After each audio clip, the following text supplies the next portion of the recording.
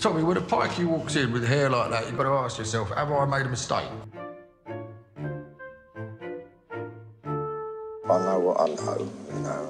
If you don't know, then you don't fucking know, do you? I'm Uncle John Runner. Oh, yeah, I know who you are. You're a bit of a failure, aren't you?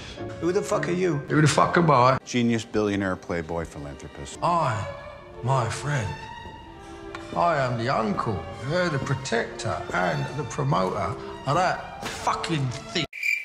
So for a few fucking jokes, you fucking invite a tribe of savages into the city and just fucking unlock the fucking gates!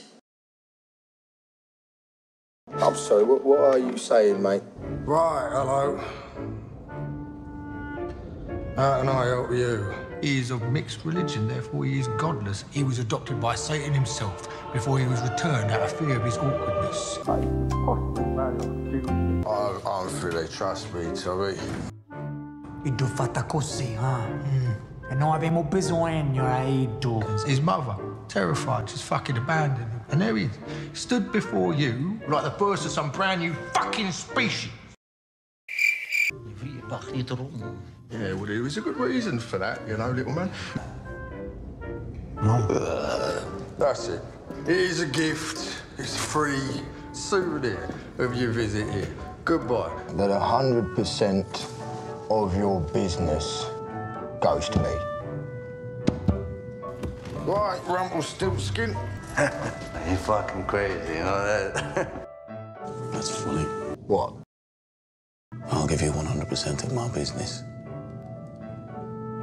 Yeah. You people, right, you hunted my mum with dogs through the snow.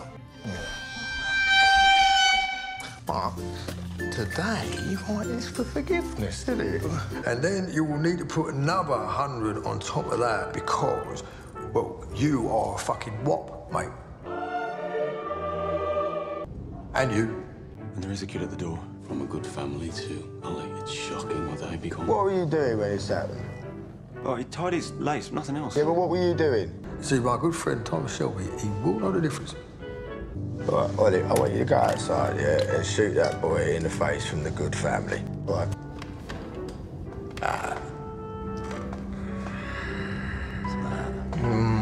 Well, So we have a deal. you just made a deal without negotiation, didn't you? Who has a face like Smarty then? Any man that you put before him, right, it'd be like entering a fucking threshing machine, mate.